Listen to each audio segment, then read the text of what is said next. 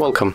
If you want to change keyboard theme in your Motorola Moto G5S, at the first you have to go for the settings, next scroll down and go for the languages and input, select virtual keyboard, click on the Gboard and select theme. Right now we are able to pick up one of these themes, so we get colors, landscapes. We can scroll on the right, we can also click here to show all of them. I'm going to pick up the red one, so click, tap apply, and after that we can simply check how it looks. So for example in the messages we can open the keyboard and there it is. Thank you guys for watching, leave thumbs ups, comments and subscribe to our channel.